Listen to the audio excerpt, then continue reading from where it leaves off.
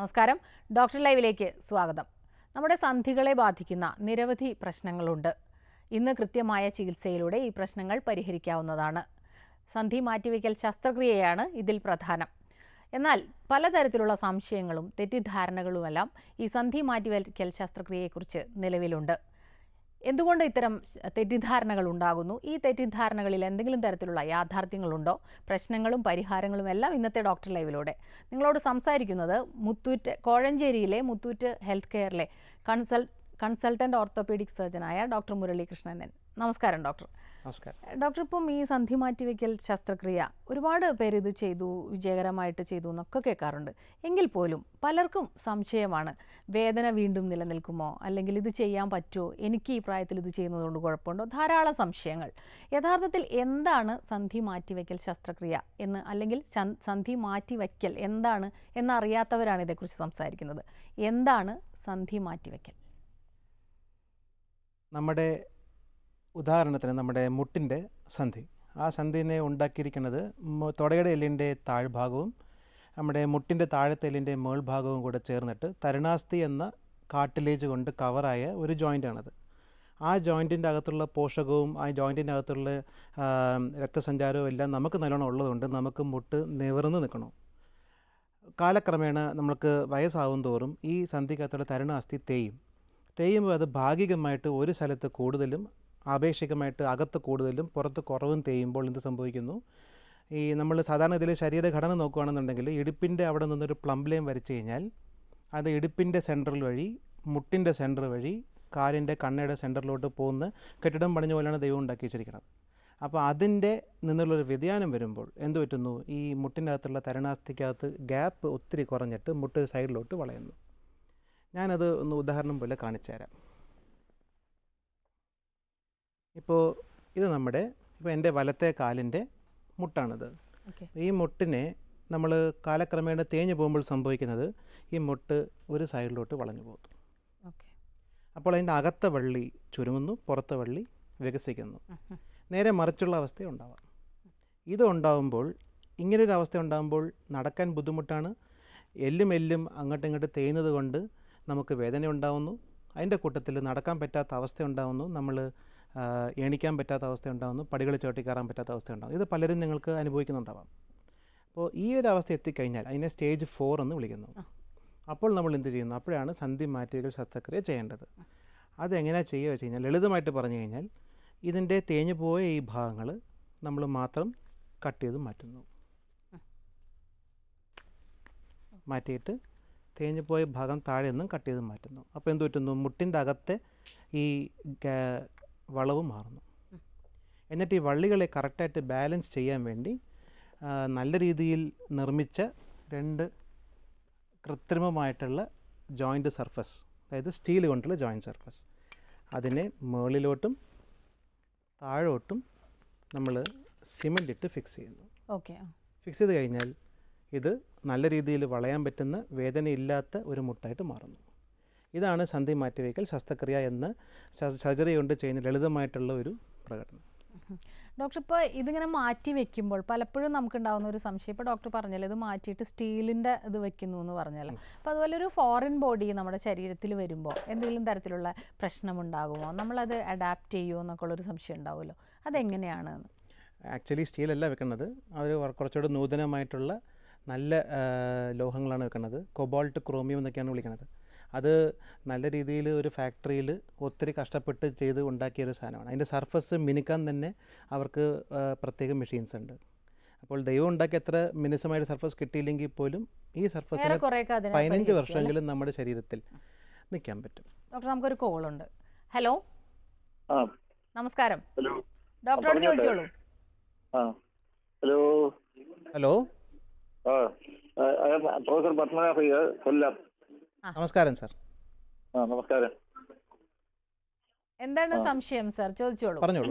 എനിക്ക് സംശയം, ഈ നേരത്തെ മുട്ടുവേദനയും ജോയിന്റ് പെയിൻ ഉണ്ടായിരുന്നു, അത് കഴിഞ്ഞ് ഇപ്പൊ ബാക്ക് പെയിൻ ആയിട്ടിരിക്കുകയാണ്. ഡോക്ടറോട് ചോദിക്കാനാണ്. ഓക്കെ, നേരത്തെ സാറിന് ഉണ്ടായിരുന്നത് മുട്ടുവേദനയാണ്. ഇപ്പോൾ മുട്ടുവേദനയായിരുന്നു, അത് കഴിഞ്ഞ് മുട്ടുവേദന എല്ലാ ജോയിന്റ് പെയിനും ഉണ്ടായിരുന്നു. അതിന് ട്രീറ്റ്മെന്റ് എടുത്ത് കഴിഞ്ഞിട്ട് ഇപ്പൊ ബാക്ക് പെയിൻ ഉണ്ട്, വിട്ടുമാറുന്നില്ല. ആ കാര്യം ചോദിക്കാനാണ്. വിട്ടുമാറുന്നില്ല. ഈ മുട്ടുവേദനയ്ക്ക് സാറിൻ്റെ ഓപ്പറേഷൻ ചെയ്ത് കഴിഞ്ഞതാണോ കഴിയാത്തതാണോ? ഇല്ല, മുട്ടുവേദനയ്ക്ക് ഓപ്പറേഷൻ കഴിച്ചിട്ടില്ല. അതിന്റെ ആവശ്യം എനിക്ക് വയസ്സായതുകൊണ്ട് വേണ്ടെന്നാ പറഞ്ഞത്. വേറെ ഒന്ന് രണ്ട് വെയിൻ സർജറി കഴിഞ്ഞപ്പോഴാണ് വീക്കായത്. പക്ഷേ ഇപ്പൊ അതിന് അഡ്വൈസ് പ്രകാരം ഞാൻ അധികം പടി കയറുന്നില്ല. വാക്കിംഗ് സ്റ്റിക്ക് ഉപയോഗിക്കുന്നുണ്ട്. മുട്ടുവേദന എനിക്ക് 90% മാറിയിട്ടുണ്ട്. പക്ഷെ ബാക്ക് പെയിന് പെർസിസ്റ്റന്റ് ആയിട്ട് വരുന്നുണ്ട്. അതാണ്. ഓക്കെ. സോ ഞാൻ നേരത്തെ പറഞ്ഞു മുട്ടിൻ്റെ ഘടനയിൽ നമ്മൾ കാലിൻ്റെ ഒരു വടി പോലെയാണ് നിർത്തിയിരിക്കുന്നത്. അതും മാറിയിട്ട് മുട്ട് വളഞ്ഞു പോകുമ്പോൾ മുട്ടിന് ചെയ്യാൻ പറ്റുന്ന ജോലിയും താങ്ങാൻ പറ്റുന്ന ഭാരവും കുറയുന്നു. അപ്പോൾ എന്ത് സംഭവിക്കുന്നത്? ബാക്കിയുള്ള സന്ധികളിലോട്ട് അതിൻ്റെ പ്രഷർ വരുന്നു. അത് കാലിൻ്റെ കണ്ണ മുതൽ ഇടുപ്പിൻ്റെ ബോൾ മുതൽ ഇടുപ്പിൻ്റെ പാത്രം മുതൽ വന്നിട്ട് ഏറ്റവും അവസാനം ചെന്ന് നിൽക്കുന്ന എവിടെയാണ്? നട്ടലിലാണ്. നമ്മൾ ഇരുകാലികളായിട്ട് മാറിയ അവസ്ഥയിൽ ഏറ്റവും കൂടുതൽ ഭാരം താങ്ങുന്ന എല്ല് നട്ടലാണ്. ഈ നട്ടലിലെ 33 കണ്ണികളിൽ ഏറ്റവും കൂടുതൽ പ്രഹരം താങ്ങുന്നത് വയറിന് പുറയിലുള്ള കണ്ണികളാണ്. അപ്പോൾ മുട്ടിൻ്റെ തേയ്മാനമുള്ള ഒരു രോഗിക്ക് കാലക്രമേണ ഒത്തിരി കാലം കഴിഞ്ഞിട്ട് ഇത് മുട്ട് മാറ്റി വയ്ക്കാതെ അസുഖം പേര് നടക്കുകയാണെന്നുണ്ടെങ്കിൽ അത് സ്വാഭാവികമായിട്ടും നട്ടലിലോട്ട് തേയ്മാനമായിട്ട് വന്നാൽ നട്ടലിൻ്റെ സമ്മർദ്ദങ്ങൾ കൂടി നട്ടലിൻ്റെ ഇടയ്ക്കുള്ള ഡിസ്കിൻ്റെ തെറ്റൽ വഴി നട്ടലിൻ്റെ വേദന വരാം. ഓക്കെ. അപ്പോൾ ഈ സാറിന് സംഭവിച്ചത് തന്നെയാണ്. കുറേ കഴിയുമ്പോൾ അത് മറ്റ് ഭാഗങ്ങളിലേക്ക് മാറുന്നു അല്ലേ ഡോക്ടർ? ഇപ്പോൾ ഈ സ്വാഭാവികമായിട്ടും ഈ മധ്യവയസ്സ് കഴിഞ്ഞവരിലെ വയസ്സായവരിലൊക്കെയാണല്ലോ ഈ പ്രശ്നം കൂടുതലായിട്ട് കണ്ടുവരുന്നത്. അപ്പോൾ ഇത് മാറ്റി വെക്കണമെന്ന് പറയുമ്പോൾ മറ്റ് പല അസുഖങ്ങളും ഒക്കെ ഉണ്ടാവും ഇവർക്ക്. അപ്പോൾ ഇത് ചെയ്താൽ പെട്ടെന്നൊരു ശസ്ത്രക്രിയ ചെയ്താൽ ഇത് ഇവർക്ക് ദോഷമായി വരുമോ എന്നുള്ള ഒരുപാട് സംശയങ്ങൾ ഉണ്ടാവുമല്ലോ. അപ്പോൾ അത്തരത്തിലുള്ള സംശയങ്ങളെ കുറിച്ചിട്ടൊന്ന് പറയാമോ? എന്താണ് അതിനൊരു പരിഹാരം? ഇത് സ്വാഭാവികമാണ്. 60 വയസ്സ് കഴിയുമ്പോൾ ഏതൊരു അച്ഛനെയും അമ്മയും ഒരു സർജറിക്ക് വിധേയമാക്കാൻ ഒരു മകന് അല്ലെങ്കിൽ മകൾക്ക് ബുദ്ധിമുട്ടുണ്ടാവും. പക്ഷേ ഇന്നത്തെ കാലത്തുള്ള സാങ്കേതിക വിദ്യ അധികം വളർന്നതുകൊണ്ടും ഈ പറഞ്ഞ ബാക്കിയുള്ള അസുഖങ്ങൾ, ഡയബറ്റീസ് ആയിക്കോട്ടെ, ഹാർട്ടിൻ്റെ അസുഖം ആയിക്കോട്ടെ, കിഡ്നിയുടെ അസുഖം ആയിക്കോട്ടെ, അതിനൊക്കെ നമുക്ക് നല്ല രീതിയിൽ ക്രമീകരിക്കാൻ പറ്റുന്ന ഒരവസ്ഥയെന്ന് ശാസ്ത്രത്തിലുള്ളതുകൊണ്ട് എത്രയോ രോഗികൾക്ക് അവരുടെ പടിവാതിക്കൽ ഈ ശസ്ത്രക്രിയ എത്തിക്കാൻ നമുക്ക് പറ്റുന്നുണ്ട്. ഇപ്പോൾ ഡോക്ടർ നേരത്തെ പറഞ്ഞല്ലോ 1, 2, 3, 4 നാലാമത്തെ സ്റ്റേജിലാണ് ശസ്ത്രക്രിയയിലേക്ക് എത്തുന്നത്. ആദ്യത്തെ സ്റ്റേജുകളിൽ എന്താണ് പരിഹാരം? ഏത് ദൃഢതയോടെ 4ാമത്തെ സ്റ്റേജിൽ ഓപ്പറേഷൻ ചെയ്യണമെന്ന് പറയുന്നു അതേ ദൃഢതയോടെ ഈ ഓർത്തോപെഡിക് സർജന് ചെയ്യാൻ പാടില്ലെന്ന് പറയാനും പറ്റണം. ആദ്യത്തെ 3 സ്റ്റേജിലും ഓപ്പറേഷൻ്റെ ആവശ്യമില്ല. ആദ്യത്തെ 3 സ്റ്റേജ് പറഞ്ഞാൽ തരണാസ്ഥി തേഞ്ഞുകൊണ്ടിരിക്കുന്ന അവസ്ഥയാണ്. ആദ്യം തേയുമ്പോൾ ആ തേഞ്ഞ് കഴിഞ്ഞാൽ ഉടൻ തന്നെ ഒരു ഇൻഫ്ലമേഷൻ ഉണ്ടാകും, നീരുണ്ടാവും, നീരും വേദനയും ഉണ്ടാകും. ആ വേദനയും നീരും ആദ്യം നന്നാക്കിയെടുക്കാൻ വേണ്ടി മുട്ട് മടക്കാത്തൊരവസ്ഥയിൽ കാല് വയ്ക്കുക, എന്നിട്ട് ഫിസിയോതെറാപ്പി ചെയ്യുക, ഗുളികൾ കഴിക്കുക, എന്നിട്ട് നേരായിട്ടുള്ള വ്യായാമങ്ങൾ കൊടുക്കുക. അങ്ങനെ നമ്മൾ അവിടെയൊക്കെ ഈ ബാക്കിയുള്ള ചികിത്സാ രീതികൾ ആയുർവേദം എല്ലാത്തിനും പങ്കുണ്ട്. ആരെയും നമുക്ക് തള്ളി പറയാൻ പറ്റത്തില്ല, എല്ലാവർക്കും പങ്കുണ്ട്. അതെല്ലാം ചെയ്ത് നമ്മൾ മാക്സിമം നമ്മൾ ഈ തേയ്മാനം കൂടാതെ സൃഷ്ടിക്കണം. അങ്ങനെ ചെയ്തു വരുമ്പോൾ അതിന് വേണ്ടിയുള്ള ഇപ്പോൾ ഒത്തിരി പുതിയ മരുന്നുകളുണ്ട്. അപ്പോൾ അതെല്ലാം ചെയ്ത് ഇങ്ങനെ വരുന്ന രോഗികളെ അവർ ആ അറ്റം വരെ, സർജറിയുടെ അറ്റം വരെ എത്താതെ സൂക്ഷിക്കുക എന്നുള്ളതാണ് നമ്മുടെ കർത്തവ്യം. ഡോക്ടർ, നമുക്ക് അടുത്ത ഒരു കോളിലേക്ക് പോവാം. ഹലോ. ഹലോ, നമസ്കാരം. ഡോക്ടറോട് സംസാരിച്ചോളൂ, ചോദിച്ചോളൂ ഡോക്ടറോട്. ഹലോ. ഡോക്ടർ നമസ്കാരം. ഞാൻ പെരുമ്പാവൂർ തണ്ടേക്കാട് നിന്ന് വിളിക്കണം. പേര് അക്ബർ. പറയൂ അക്ബർ, പറയൂ. വിളിക്കുന്നത് എനിക്ക് കുറച്ച് നാളായിട്ട് ഈ ജോയിന്റ്സ് ഒക്കെ ഭയങ്കര വേദന. അതിൽ കയ്യിലെ വിരലിന്റെ ഓരോ ഏപ്പും ഭയങ്കര വേദനയാണ്. ഒന്ന് നെക്കിക്കഴിഞ്ഞാൽ ഭയങ്കര വേദനയാണ്. അതുപോലെ ഷോളർ മെയിൻ ആയിട്ട് ഭയങ്കര വേദന. മുകളിലോട്ട് പൊക്കാനും പറ്റില്ല. ഒരു ഹാർഡ് വർക്കിംഗ് വർക്കാണ് എനിക്ക്. അപ്പോൾ ഡ്രൈവറാണ്, അതെന്നുള്ള ലോഡിങ്ങും ഉണ്ട് എനിക്ക്. അപ്പൊ ഈ ലോഡ് ചെയ്യുന്ന സമയത്തൊക്കെ ചില സമയത്ത് ഒരു 100 കിലോത്തിന്റെ സംഭവമൊക്കെ വന്നു കഴിഞ്ഞാൽ 2 പേര് കൂടി പൊക്കണേണ്. അത് ശരിക്കും മുകളിലോട്ട് പൊക്കാൻ പറ്റില്ല. പൊക്കണ സമയത്ത് കുറച്ച് കഴിഞ്ഞാൽ എനിക്ക് ഏപ്പിനൊക്കെ ഒരേ ഈ പക്കിന്റെ ഭാഗത്തൊക്കെ സൈഡിലൊക്കെ കോച്ചിപ്പിടുത്തും. അവിടെ കോച്ചിപ്പിടുത്തുന്നത് ഈ മെയിനായിട്ട് എനിക്ക് ഷോളറിന്റെ ആ ബോളിന്റെ ഭാഗത്ത് ഭയങ്കര വേദനയാണ്. ഞരമ്പ് പിടിച്ച് വലിയണ മാതിരിയുള്ള വേദന. ഓക്കെ. നിങ്ങൾക്ക് ഷുഗറിൻ്റെ അസുഖം ഉണ്ടോ? ഷുഗർ ഉണ്ടായിരുന്നു. ഓക്കെ. അപ്പോൾ നമ്മൾ കൊളസ്ട്രോൾ ഉണ്ട്, ഓൾറെഡി കൊളസ്ട്രോളും ഉണ്ട്. ഡോക്ടർ, ഒരു സംശയം ചോദിച്ചോട്ടെ. ഷുഗർ ഉണ്ടായിരുന്നു എന്ന് അദ്ദേഹം പറയുന്നു. ഷുഗർ ഒരിക്കൽ വന്നാൽ മാറില്ല എന്നാണ്, നിയന്ത്രണത്തിൽ നിർത്താൻ പറ്റുമെന്നാണ്. അപ്പോൾ ഇദ്ദേഹത്തിന് ശരിക്കും പറഞ്ഞാൽ ഡയബറ്റിക് ആണ് എന്നല്ലേ പറയാൻ പറ്റും, അല്ലേ? അപ്പം ഇനി ഡയബറ്റിക് ആയ ആൾക്ക് ഈ പ്രശ്നം വരുന്നത്, അതായത് ഷുഗറിൻ്റെ അസുഖമുള്ള ആൾക്കാർക്ക് ഈ കൈയുടെ വിരലുകളിലെ സന്ധിയിൽ വരുന്ന വേദനയും തോളിന് വരുന്ന സന്ധിയുടെ വേദനയും പറഞ്ഞിട്ടുള്ളതാണ് ശാസ്ത്രീയമായിട്ട്. ഈ തോളിൽ വരുന്ന സന്ധികളിലെ വേദനയിൽ ആ പേര് തന്നെ പെരിയ ആർത്രൈറ്റിസ് ഷോൾഡർ എന്നാണ്. പെരിയം പറഞ്ഞാൽ ചുറ്റും, ആർത്രോം എന്ന ജോയിൻറ്റ്. അപ്പോൾ ജോയിൻറ്റിന് ചുറ്റുമുള്ള പേശികളിൽ ഉണ്ടാകുന്ന നീർക്കെട്ട് വന്നിട്ട് അവർ ഉറഞ്ഞു പോകുന്ന അവസ്ഥയാണ് ഇത്. ഇദ്ദേഹം നല്ല കട്ടിപ്പണി ചെയ്യുന്നൊരു രോഗി ആയതുകൊണ്ട് ഇദ്ദേഹത്തിന് കൈ പൊക്കാൻ നേരത്ത് അത് ചെയ്യാൻ പറ്റാത്തൊരവസ്ഥ വരാം. ഒന്നത്. രണ്ടാമത്തത്, ഇദ്ദേഹത്തിന് ഈ വയസ്സിൽ സന്ധികൾക്ക് തേയ്മാനം വന്നതുകൊണ്ട് ഇദ്ദേഹത്തിന് കൈകളിൽ തേയ്മാനം വരാം, കൊച്ചു കൊച്ചു ജോയിൻറ്റ്സിൽ. അങ്ങനെ ഉണ്ടെന്നുണ്ടെങ്കിൽ ഇദ്ദേഹത്തിന് ആമവാദം ഉണ്ടോ എന്ന് കൂടെ നോക്കാനായിട്ട് റുമറ്റോയിഡ് ഫാക്ടർ എന്ന ബ്ലഡ് ടെസ്റ്റ് കൂടെ ചെയ്യണം. ഇദ്ദേഹത്തിന് കൊടുക്കാൻ വേണ്ടിയുള്ള കുറച്ച് നല്ല ഗുളികളുണ്ട്. ആ ഗുളികൾ കൊടുത്ത് നല്ലൊരു ഫിസിയോതെറാപ്പിസ്റ്റിനെയും ഓർത്തോപീഡീഷ്യനെയും കണ്ടിട്ട് ഭംഗിയായിട്ട് ചികിത്സിക്കുകയാണെന്നുണ്ടെങ്കിൽ ഇതിന് നല്ലൊരു ചികിത്സാ മാർഗം കിട്ടും. അടുത്തൊരു കോളിലേക്ക് പോകാം ഡോക്ടർ. ഹലോ ഹലോ, ഡോക്ടർ ലൈവാണ്, ഡോക്ടറോട് ചോദിച്ചോളൂ. ഹലോ ഡോക്ടറെ, കൊല്ലത്തുനിന്നാണ് വിളിക്കുന്നത്. ഹലോ, നമസ്കാരം. നമസ്കാരം സാറേ. പിന്നെ എനിക്ക് ഒരു 7 വർഷം കൊണ്ട് ഈ നടുവേദനയുണ്ട്, ഇടതുവശത്ത് ബട്ടക്സിന്റെ മുകളിലായിട്ട്. ഓക്കെ. അന്ന് പ്രൊലാപ്സ് എന്നാണ് പറഞ്ഞത്. ഓക്കെ. അത് പിന്നെ കുറച്ചാൾ റെസ്റ്റ് എടുത്തോ മാറി. പക്ഷെ എന്നാലും കുഴിഞ്ഞധികം ജോലി ചെയ്ത് കഴിഞ്ഞാൽ അത് എപ്പോഴും വേദന കൂടി വരിക. അതിന്റെ മെയിൻ പ്രശ്നം എന്ന് പറഞ്ഞു കഴിഞ്ഞാൽ ഈ വേദന വന്നു കഴിഞ്ഞാൽ ഓരോ ദിവസം കഴിയുന്നതോറും ഗ്രാജുവലായിട്ട് കൂടി പോകത്തേ ഉള്ളൂ. എന്തെങ്കിലും മറ്റേ മസിൽ റിലാക്സന്റ് കഴിച്ചാൽ മാത്രമേ അത് കുറയൂ, അല്ലാതെ എന്തോ എക്സർസൈസ് ചെയ്താലും അത് കുറയത്തില്ല. ഒരു പ്രാവശ്യം അത് കഴിക്കാതെ എക്സർസൈസ് മാത്രം ചെയ്ത് നോക്കിയപ്പോഴത്തേക്ക് ഒരു സൈഡ് വളഞ്ഞു പോയി ഇടത് സൈഡിലോട്ട് വളഞ്ഞു നടപ്പായിരുന്നു. ഇപ്പൊ അത് വീണ്ടും അത് വലതുവശത്തിനെയും കൂടെ ബാധിച്ച് വലതുവശത്തും നീരായി പോയി, വളഞ്ഞുപോയി. ഇപ്പൊ എന്തോ ഒരു മാർഗം? മസിൽ റിലാക്സന്റ് എന്നും കഴിക്കുന്നതുകൊണ്ട് ഭയങ്കര മനപ്രയാസമാണ്. നിങ്ങളുടെ പേരെന്താണ്? എൻ്റെ പേര് പ്രമോദ്. ഓക്കെ. പ്രമോദ് പറഞ്ഞത് ഡിസ്കിൻ്റെ ബാധിപ്പിൻ്റെ അസുഖത്തിൻ്റെ ആ സ്റ്റേജസാണ് പറഞ്ഞു വന്നത്. വളരെ ഭംഗിയായിട്ടത് പറഞ്ഞു. അപ്പോൾ നമുക്ക് ആദ്യം ഡിസ്കിൻ്റെ അസുഖം എന്താണെന്ന് മനസ്സിലാക്കാൻ വേണ്ടി ഞാനത് എന്താണെന്ന് ആദ്യം കാണിച്ചു തരാം. നട്ടലിൻ്റെ 2 കണ്ണികളാണ് ഈ കാണുന്നത്. അതിൻ്റെ ഇടയിൽ കാണുന്ന സമ്മർദ്ദങ്ങൾ താങ്ങുന്ന ഡിസ്ക്കാണ് ഈ കാണുന്നത്. പുറയിൽ കാണുന്ന സുഷുമ്ന നാഡിയാണ്, സ്പൈനൽ കോഡ്. അതിൽ നിന്ന് ഇറങ്ങി വരുന്ന ബ്രാഞ്ചസ് ആണ് കാണുന്നത്. നമ്മൾ കുനിഞ്ഞ് നിവർന്നുള്ള പണികൾ ചെയ്യുമ്പോഴും മുമ്പോട്ട് കുനിഞ്ഞുള്ള പണികൾ ചെയ്യുമ്പോഴും നമ്മളുടെ നട്ടലിൻ്റെ ഡിസ്ക് അമങ്ങുകയും നൂരുകയും ചെയ്യുന്നു. ഒരു പരിധി കഴിയുമ്പോൾ അതിൻ്റെ ഡിസ്ക് യഥാസ്ഥാനത്ത് തെറ്റിയിട്ട് ഞരമ്പിലോട്ട് ഞെങ്ങുമ്പോൾ ഈ ഏത് ഞരമ്പാണാവോ ഇത് ഞെങ്ങപ്പെടുന്നത് ആ ഞരമ്പ് സഞ്ചരിക്കുന്ന വഴിയെല്ലാം നമുക്ക് വേദനിക്കും. അതുകൊണ്ടാണ് നമുക്ക് നട്ടലിൽ തുടങ്ങുന്ന വേദന കുറച്ച് കഴിയുമ്പോൾ ഒരു സൈഡിലോട്ട് മാറുകയും അത് നമ്മുടെ ബട്ടക്സ് വഴി, തുടയുടെ ബാക്ക് വഴി, അല്ലെങ്കിൽ കാലിൻ്റെ വണ്ണ വഴി വിരലുകളിൽ എത്തുകയും ചെയ്യുന്നത്. അപ്പോൾ ഇത് വളരെ ക്ലീനായിട്ട് മനസ്സിലായല്ലോ. അപ്പോൾ ഇനിയിപ്പോൾ നിങ്ങൾക്ക് വന്നിരിക്കുന്ന അസുഖത്തിൻ്റെ ലക്ഷണങ്ങൾ അതിൻ്റെ എന്താ പേര്, സയാറ്റിക്ക എന്നാണ് വിളിക്കുന്നത്. അപ്പോൾ ഇങ്ങനെയുള്ള രോഗികളിൽ മരുന്നല്ല ചികിത്സ, അലോപ്പതി മരുന്നുകൾ കൊണ്ടല്ല ഡിസ്കിൻ്റെ അസുഖം മാറ്റുന്നത്. നമ്മൾ ചെയ്യാൻ പാടില്ലാത്ത കുറേ കാര്യങ്ങൾ മനസ്സിലാക്കണം. 10 മിനിറ്റിക്കുള്ളിൽ ഇരിക്കല്, മുമ്പോട്ട് കുനിയുന്നത് മാക്സിമം കുറയ്ക്കണം, തറയിരിക്കല്, മുട്ടുകുത്തല്, ഇന്ത്യൻ ടോയ്ലറ്റ് കയറുക, പടികൾ ചവിട്ടി കയറുക, കയറ്റം കയറുക, ഒരു ബൈക്കിൽ യാത്ര ചെയ്യുക, പുറയിരിക്കുക. ഇത്രയും പത്യങ്ങൾ പാലിക്കുക, ചെയ്യാൻ പാടില്ലാത്തത്. പിന്നെ അതിൻ്റെ കൂട്ടത്തിൽ നല്ലൊരു ഓർത്തോപെഡിക് സർജനെ പോയി കണ്ടിട്ട് അത്യാസന്ന നിലയിലുള്ള വേദന മാറ്റാനുള്ള ഗുളികൾ കഴിക്കുക, ഫിസിയോതെറാപ്പി ചെയ്യുക. ആവശ്യമുണ്ടെന്ന് തോന്നുവാണെങ്കിൽ കാലിൽ മരവിപ്പ് ബലക്കുറവ് ഉണ്ടെന്നുണ്ടെങ്കിൽ MRI എടുത്ത് നോക്കിയതിന് ശേഷം ഓപ്പറേഷൻ ചെയ്യേണ്ട ഡിസ്കാണോ അല്ലയോ എന്ന് വേർതിരിക്കുക. എന്നിട്ട് നമുക്ക് ചികിത്സിക്കാം. അതാണ് വേണ്ടത്. ഡോക്ടർ, നമുക്കൊരു ഇടവേളയ്ക്ക് ശേഷം തിരികെ വരാം. ഡോക്ടർ ലൈവിൽ ഒരു ഇടവേള.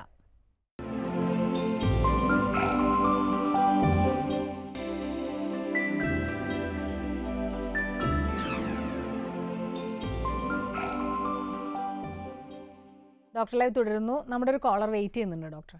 ഹലോ ഹലോ, ചോദിച്ചോളൂ ഡോക്ടറോട്. ഇത് ഞാൻ കളിക്കുമ്പോ വീടാണ്.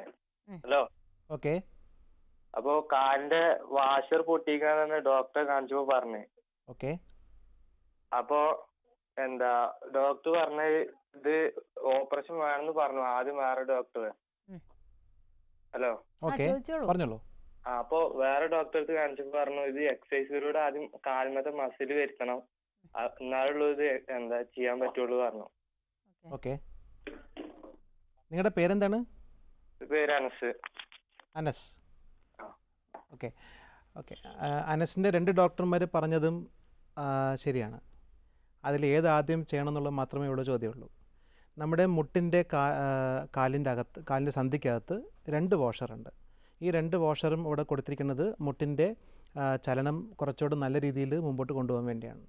ഫുട്ബോൾ കളിക്കുമ്പോൾ ഒരു എക്സാമ്പിളിന് കാലിൻ്റെ പാദം തറയെ ചവിട്ടിക്കൊണ്ട് മുകളിലത്തെ എല്ല് താഴത്തെ എല്ലിൽ തിരിയുമ്പോൾ വാഷറിൻ്റെ ഒരു ഭാഗം മുട്ടിനകത്ത് ജാമായിട്ട് മറ്റേ ഭാഗം കീറിപ്പോകുന്നതാണ് സാധാരണ വാഷർ കീറുക എന്ന് പറയുന്നത്. ഞങ്ങളുടെ മെഡിക്കൽ ഭാഷയിൽ മെനിസ്കസ് എന്നാണ് ഇതിനെ വിളിക്കുന്നത്. ഈ മെനിസ്കസിൻ്റെ കീറൽ വരുമ്പോൾ ആ കീറലിനെ 3 ടൈപ്പായിട്ട് വേർതിരിച്ചിരിക്കുന്നത്. അതിൻ്റെ 3ാമത്തെ ടൈപ്പുള്ള ടയറാണെങ്കിൽ ഉറപ്പായിട്ടും അതിന് സർജറിയുടെ ആവശ്യം വരും. അപ്പോൾ സർജറി വേണോ വേണോ തീരുമാനിക്കുന്നതിന് മുമ്പ് ഇങ്ങനൊരു അസുഖം വന്നു കഴിഞ്ഞാൽ അത് ആദ്യത്തെ കുറച്ച് ദിവസങ്ങൾ ഒരു മുട്ടിൻ്റെ അടിയിൽ കൂടെ ഒരു പാഡ് വെച്ചിട്ട് ബെൽറ്റ് ഇട്ട് കെട്ടിയിട്ട് ഐസ് വെച്ച് അധികം നടക്കാതെ റെസ്റ്റ് എടുത്ത് 3 ആഴ്ച കൊണ്ട് പ്രകൃതിയായിട്ട് എത്രത്തോളം ഉണക്കിയെടുക്കാൻ പറ്റുമോ അത്രയും ഉണക്കിയെടുത്തതിന് ശേഷം അതിനുള്ള എക്സസൈസുകളൊക്കെ ചെയ്യാനൊക്കെ ശ്രമിക്കുക. അത് കഴിഞ്ഞതിന് ശേഷം എന്നിട്ടും ഇത് മിച്ചമുണ്ട്, ബാക്കിയുണ്ട്, ഓരോ പ്രാവശ്യം നടക്കുമ്പോഴും നമുക്ക് തെറ്റിക്കൊണ്ട് പോകണോ അല്ലെങ്കിൽ വേദന വരുന്നു തോന്നുവാണെങ്കിൽ ചില പേഷ്യൻസിനാണെങ്കിൽ ലോക്കിംഗ് എന്നൊരു സംഭവം വരും. അതായത് ഈ മുട്ടിൻ്റെ വാഷർ കീറിപ്പോയിട്ട് അത് മുട്ടിനകത്ത് ജാമായി കിടന്നിട്ട് അങ്ങോട്ടും ഇങ്ങോട്ടും മുട്ട് മടക്കാൻ പറ്റാത്ത അവസ്ഥ വരും. അത് ലോക്കിംഗ് എന്ന് വിളിക്കും. ഇങ്ങനെയൊക്കെ വരുവാണെന്നുണ്ടെങ്കിൽ ഉറപ്പായിട്ടും ഡോക്ടറിനെ കാണുക. ഈ പറഞ്ഞ വ്യായാമവും ചികിത്സാ രീതികളും റെസ്റ്റെല്ലാം എടുത്തതിന് ശേഷവും ബാക്കി നിൽക്കുമ്പോൾ MRI എടുത്ത് നോക്കിയിട്ട് ആവശ്യമുണ്ടെങ്കിൽ അത് കീഹോൾ സർജറി വഴി നേരത്തെ തന്നെ അത് ശരിയാക്കുകയാണെന്നുണ്ടെങ്കിൽ കീറിപ്പോയതിന് എടുത്ത് കളയണമെങ്കിൽ കളയുക, സ്റ്റിച്ച് ചെയ്യണമെങ്കിൽ സ്റ്റിച്ച് ചെയ്യുക. അത് ചെയ്തതിന് ശേഷം നമുക്ക് തിരിച്ച് പഴയ പോലെ ഒരു മുട്ട് കിട്ടും. നമ്മുടെ എല്ലാവരുടെയും ഉദ്ദേശം എന്താണ്? നേരത്തെ പറഞ്ഞ ഈ മാറ്റിവെക്കൽ ശസ്ത്രക്രിയ പരമാവധി ചെയ്യാണ്ടിരിക്കുക. അതിനുവേണ്ടി ഇപ്പം തന്നെ മുട്ടിനെ നല്ലൊരു മുട്ടാക്കി മാറ്റുക. അതിന് ശസ്ത്രക്രിയയുടെ ആവശ്യമുണ്ടെന്ന് തോന്നുവാണെങ്കിൽ ഉറപ്പായിട്ടും ചെയ്യുക. അടുത്തൊരു കോളിലേക്ക് പോകാം ഡോക്ടർ. ഹലോ ഹലോ, നമസ്കാരം, സംസാരിച്ചോളൂ. ഡോക്ടർ, എൻ്റെ പേര് ജോസഫ്, ഞാൻ ബാംഗ്ലൂരിൽ നിന്ന് വിളിക്കുകയാണ്. ജോസഫ്, അതെ, പറഞ്ഞോളൂ. ഡോക്ടർ, എനിക്ക് നടുവേന്ന് താഴോട്ട് എൻ്റെ ഇടത്ത് കാലും വലത്ത് കാലും മെയിൻലി ലെഫ്റ്റ് ലെഗിലേക്കാണ് ഒരു ഇലക്ട്രിക് പാസ് ചെയ്യുന്ന പോലെ, കറണ്ട് അടിക്കുന്ന പോലെ താഴോട്ട് പോയിക്കൊണ്ടിരിക്കുക. ഓക്കെ. അത് കുറച്ച് നാളായി തുടങ്ങിയിട്ട് ചില ദിവസങ്ങളിൽ ഇതുണ്ട്, ചില ദിവസങ്ങളിൽ it is frequency is very high. Okay. ചില ദിവസം ഫ്രീക്വൻസി അത്രയില്ല. പിന്നെ നിത്യേന നടുവ് വെട്ടും. ഓക്കെ. സ്ഥിരം ഇങ്ങനെ ചുമ്മാ ഇരിക്കുമ്പോഴോ അല്ലെ തുമ്മുമ്പോ ഒക്കെ ഇങ്ങനെ നടുവിന്റെ ഒരു സൈഡിൽ നിന്ന് മറ്റേ സൈഡിലേക്ക് ഒരു വെട്ടൽ പോലെ വന്നിട്ട്, അപ്പൊ ഞാൻ ഡോക്ടറിനെ കാണിച്ചപ്പോൾ എനിക്ക് സ്റ്റാർഡോൾ എസ് എന്ന് പറഞ്ഞൊരു ഗുളികയും ടിസാൻ എന്ന് പറഞ്ഞൊരു ഗുളിക എഴുതി തന്നു. ഓക്കെ. അത് കഴിക്കുമ്പോൾ മാത്രം കുറച്ച് റിലീഫ് ഉണ്ട്. പക്ഷെ അത് സ്റ്റോപ്പ് ചെയ്ത് കഴിഞ്ഞാൽ അഗെയിൻ ദിസ് ഹാപ്പൻസ്. ഓക്കെ. നിങ്ങളുടെ പ്രായം എന്താണ്? എന്റെ മെയിൻ പ്രോബ്ലം. അപ്പം എനിക്ക് ഹാർട്ടിന്റെ പ്രശ്നമുള്ളതാ. There is no question of surgery or anything like that. പക്ഷെ ഇതിന് ഒരു പെർമനന്റ് ക്യൂർ ഉണ്ടോ? ഓക്കെ. നിങ്ങളുടെ പ്രായം എന്താണ്? 65. 65. ഓക്കെ. ഇപ്പോൾ ഈ പേഷ്യൻറ്റിന് സംഭവിച്ചിരിക്കുന്നത് അദ്ദേഹത്തിൻ്റെ നട്ടലിൽ തേയ്മാനം വന്നിട്ടുണ്ട്. അതിനെ ലംബാർ സ്പോണ്ടിലോസിസ് എന്നാണ് വിളിക്കുന്നത്. ലംബാർ എന്ന് പറഞ്ഞാൽ പൊക്കിളിൻ്റെ പുറയിലുള്ള നട്ടലിൻ്റെ 5 കണ്ണികളെയാണ് ലംബാർ വെർട്ടിബ്ര എന്ന് വിളിക്കുന്നത്. അതിനുണ്ടാകുന്ന സ്പോണ്ടിലോ എന്ന് പറഞ്ഞാൽ ആ നട്ടലിൻ്റെ ബോഡി, അതിനെ സ്പോണ്ടിലോ എന്ന് വിളിക്കണം. അതിലുണ്ടാകുന്ന അസുഖത്തെയാണ് ലംബാർ സ്പോണ്ടിലോസിസ് എന്ന് വിളിക്കുന്നത്. അപ്പോൾ ഇത് തേയ്മാനം വരുന്ന രോഗികൾക്ക് ആ നട്ടലിൻ്റെ അവരുടെ കശേരിക്കുള്ളിലെ ജോയിൻറ്റുകൾ തമ്മിലുള്ള തേയ്മാനം വന്നിട്ടാണ് സംഭവിക്കുന്നത്. അപ്പോൾ ഡിസ്ക് സ്വാഭാവികമായിട്ടും തെറ്റും.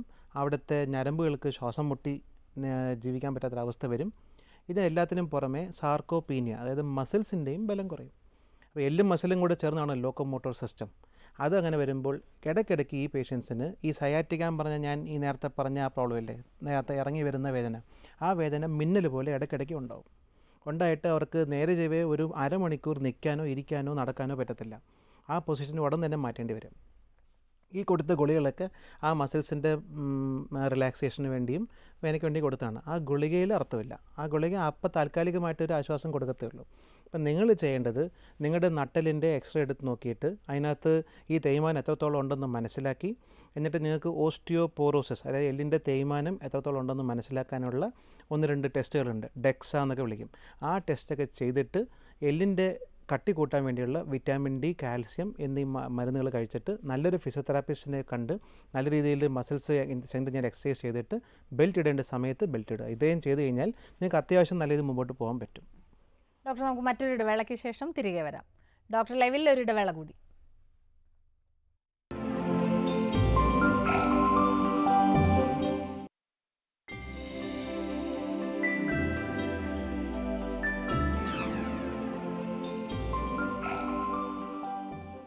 ഡോക്ടർ ലൈവ് തുടരുന്നു. ഒരു കോളിലേക്ക് പോകാം ഡോക്ടർ. ഹലോ ഹലോ ഹലോ, നമസ്കാരം, ചോദിച്ചോളൂ ഡോക്ടറോട്. ഹലോ. ഹലോ, പറഞ്ഞോളൂ. ആ എൻ്റെ പേര് നളിനി. എന്താണ് പ്രശ്നം എന്ന് പറഞ്ഞോളൂ. എനിക്ക് പുറം വേദനയായിട്ടാണ് തുടങ്ങിയത്. അത് കഴിഞ്ഞ് MRI സ്കാൻ ചെയ്തു. അപ്പം നട്ടെല്ലിന്റെ മൊത്തം കശേരുക്കളും ചേർന്ന് പോയി എന്നാണ് പറയുന്നത്. ഓക്കെ ഓക്കെ അതിന് മരുന്നുകളൊക്കെ തന്നിട്ടുണ്ടോ? മരുന്ന് ഇപ്പൊ ആയുർവേദമാണ് കഴിക്കുന്നത്. പക്ഷെ എനിക്ക് ഈ ഒരു വർഷം വെച്ച് കിടക്കാനൊക്കെ ആയിട്ട് ഭയങ്കര ബുദ്ധിമുട്ട്. ഇരിക്കാനും നിൽക്കാനും നടക്കാനും ബുദ്ധിമുട്ട് വരുന്നുണ്ടോ? നടക്കാൻ കാലിന് ബലക്കുറവ് പോലെ വരുന്നു. ഭാരക്കുറവ്, കാലിനൊന്നും ഇങ്ങനെ വെയിറ്റ് ഇല്ലാത്ത പോലെ നടക്കുമ്പോ അങ്ങനെ. Okay ma'am. സോ ഈ പേഷ്യൻറ്റിന് ഇപ്പോൾ സംഭവിച്ചിരിക്കുന്നത് 2-3 കണ്ടീഷൻസ് ഉണ്ട് ഇതുപോലെ വരാം. എല്ലാ കശേരുക്കളും ഫ്യൂസ് ചെയ്യണത്. അതിൽ ഒന്ന് വരുന്നത് അങ്കൈലോസിങ് സ്പോണ്ടിലൈറ്റിസ് എന്ന് പറയും. അങ്കൈലോസ് എന്ന് പറഞ്ഞാൽ എല്ലാ കശേരുക്കും ഫ്യൂസ് ചെയ്യുക, സ്പോണ്ടിലോ കശേരുക്കൾ. അപ്പോൾ അങ്കൈലോസിങ് സ്പോണ്ടിലൈറ്റിസ് ആ കണ്ടീഷൻ വരുമ്പോൾ നേരെ കുനിയാനോ നുകരാനോ കഴുത്ത് അനക്കാനോ മടക്കാനോ ഒന്നും പറ്റാത്ത അവസ്ഥ വരും. ഇതേ ഒരു പ്രക്രിയ തന്നെ അങ്കൈലോസിങ് സ്പോണ്ടിലൈറ്റിസ് അല്ലാത്ത വേറെ പല അസുഖങ്ങൾക്കും വരാം. ഇത് ഉണ്ടെന്നുണ്ടെങ്കിൽ ഇതിന് ചികിത്സയ്ക്ക് ഒരു പരിമിതിയുണ്ട്. ഒന്ന്, വേനക്കുള്ള ഗുളികളുണ്ട്. ഇന്ന് ശാസ്ത്രത്തിന് കൊടുക്കാൻ പറ്റുന്ന കുറേ നല്ല ഗുളികൾ, പുതിയ ഗുളികളുണ്ട്, മോണോക്ലോണൽ ആൻറ്റിബോഡീസ് എന്നൊക്കെ പറയും. അപ്പോൾ അതൊക്കെ കൊടുത്ത് നമുക്ക് ചികിത്സിക്കുകയാണെങ്കിൽ ചില പേഷ്യൻസിന് നല്ല ഗുണം കിട്ടുന്നുണ്ട്. അപ്പോൾ ഈ അസുഖത്തിൻ്റെ സവിശേഷത അത് എത്രയും നേരത്തെ കണ്ടുപിടിക്കുന്നുണ്ടോ അത്രത്തോളം ഗുണം ആ അസുഖത്തിന് നമുക്ക് കിട്ടും. അല്ലെങ്കിൽ അസുഖം നമ്മളെ അതിൻ്റെ അടിമയാക്കും. എന്ന് പറഞ്ഞാൽ ഏതൊക്കെ ജോയിൻറ്റ് ഒന്ന് ബാധിച്ചു കഴിഞ്ഞോ അത് പിന്നെ ഇറിവേഴ്സിബിൾ ഡാമേജാണ്. അപ്പോൾ അതിന് വേണ്ടി ആദ്യമേ തന്നെ ഇത് മനസ്സിലാക്കണം. എന്നിട്ട് ഇതിപ്പോൾ ഈ പേഷ്യൻറ്റിനെ സംബന്ധിച്ചിടത്തോളം നമുക്ക് കൊടുക്കാൻ പറ്റുന്നത് ബെൽറ്റ് കൊടുക്കുക, എല്ലിൻ്റെയും മസിൽസിൻ്റെയും ബലം കൂട്ടാൻ വേണ്ടി കാൽസ്യം വൈറ്റമിൻ ഡി കൊടുക്കുക, എന്നിട്ട് നല്ലൊരു റുമറ്റോളജിസ്റ്റിനെ കാണിച്ചിട്ട് ഈ അസുഖത്തിൻ്റെ ശരിക്കുള്ള വേര് മനസ്സിലാക്കാനായിട്ട് രക്തങ്ങൾ പരിശോധിച്ചിട്ട് അതിനുള്ള മരുന്നുകൾ കൊടുക്കുക. അത് ഹോമിയോപ്പതിയിലോ ആയുർവേദത്തിലോ ഇന്ന് അലോപ്പതിയിലുള്ള അത്ര ആ മരുന്നുകൾക്ക് ഈ ഒരു അസുഖത്തിന് ഇല്ല. അത് മനസ്സിലാക്കണം. ഡോക്ടർ, ഇപ്പോൾ സന്ധി മാറ്റിവയ്ക്കൽ ശസ്ത്രക്രിയയിലേക്ക് വരുമ്പോൾ എന്തെല്ലാം തയ്യാറെടുപ്പുകൾ എടുക്കണം? എപ്പോഴാണ് ശസ്ത്രക്രിയ അതായത് തുടങ്ങുകയും തീരുകയും ചെയ്യുക? എത്ര ദിവസം ഹോസ്പിറ്റലിൽ കിടക്കേണ്ടി വരും എന്നൊക്കെ ഒന്ന് പറയാം. ഞാൻ സാധാരണ രോഗികളെടുത്ത് പറയാറുള്ളത് സന്ധി മാറ്റിയ ശസ്ത്രക്രിയയെ ഒരു പൂജ പോലെയാണ്. 3 രീതിയിൽ തയ്യാറെടുപ്പ് വേണം. ശാരീരികമായിട്ടുള്ള തയ്യാറെടുപ്പ്, അനസ്തീഷ്യ, ഫിസീഷ്യൻ, കാർഡിയോളജിസ്റ്റ്, പല്ലിൻ്റെ ഡോക്ടർ, ENT ഡോക്ടർ, ഗൈനക്കോളജിസ്റ്റ്, സ്ത്രീ ആണെന്നുണ്ടെങ്കിൽ ഇത്രയും പേരെ കാണിക്കണം. രോഗത്ത് അണുക്കളില്ലെന്ന് ഉറപ്പാക്കണം. എന്നിട്ട് ശാരീരികമായിട്ടുള്ള യോഗ്യത ഉണ്ടെന്ന് മനസ്സിലാക്കണം.